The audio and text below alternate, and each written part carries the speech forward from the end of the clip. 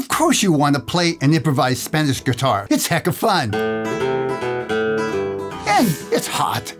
A lot of videos make it complicated and theoretical, but not this one. I'm going to show you a simple way to get started, and then I'll show you several ways to spice things up.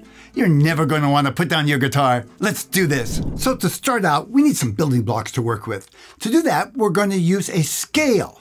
Now it's called the E Phrygian scale. Don't let that fancy name fool you. It's really a very easy scale and perfect for starting out. Let me show you the notes. First, quickly.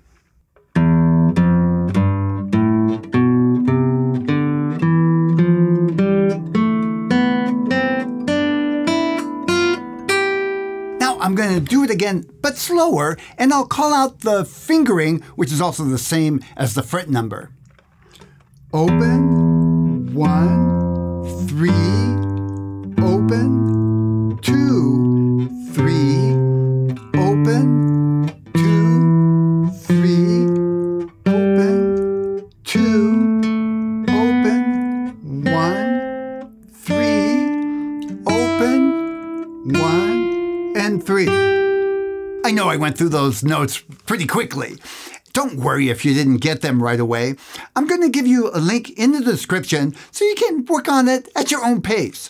For now, I want to go on so you can see how it all comes together. A great way to practice the scale and to start getting the hang of improvising is to play the scale along with a backing track.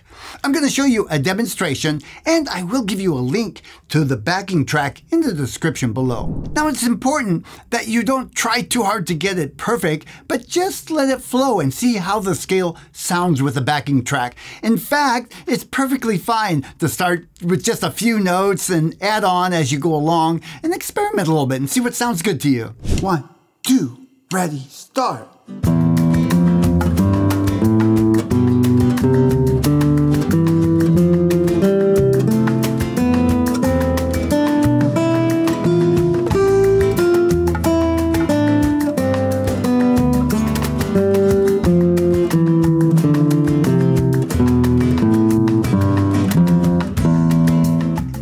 Enjoying this so far, please give me a thumbs up. I appreciate it. Hang in there. I've got a few really cool licks that kind of will spice things up coming up next. This lick I call baby chords. It's going to be fun. First of all, we're going to use two chord forms that you're probably familiar with. The first is D minor, and use any fingering that you're comfortable with, and then the regular D chord. Now, we're going to take that D minor form first and move it all the way up so the first finger is on the 8th fret, 5, 6, 7, 8, first string, and make the form. Sounds like this. Then you're going to make the D form going down to the 7th fret, first finger, 2 frets down, same D form, and then 1 fret down is the final. You're actually playing an A minor chord, a G, F, and E. So you can pick it any way you want. I'll use my fingers. It'll sound like this.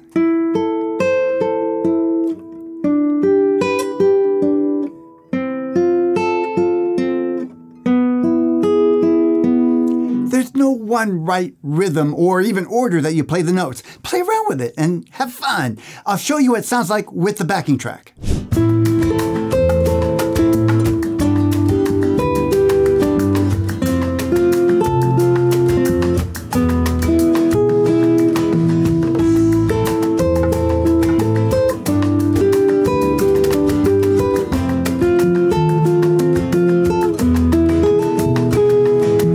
Now for the pull-off lick.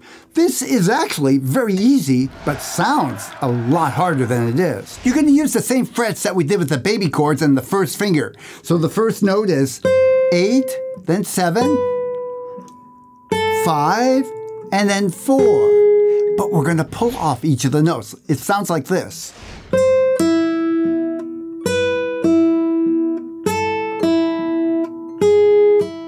A little faster. So pulling off with the first finger is fairly easy, especially with a few tips in mind. You're not pulling straight up, but a little bit to the side. So you're kind of picking the note with your left hand.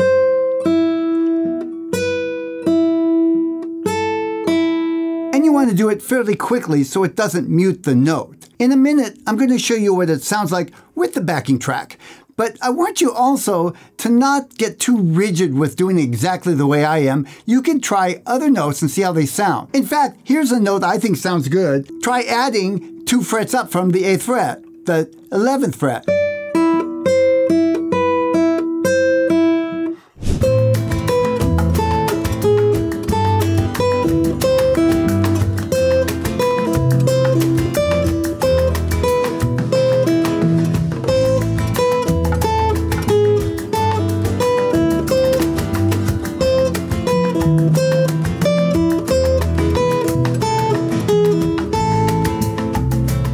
As much fun as it is to improvise, it's great to also have something structured that you can play for other people. I've created a video with a Spanish guitar song right up here that's fun and easy. Go ahead and check it out.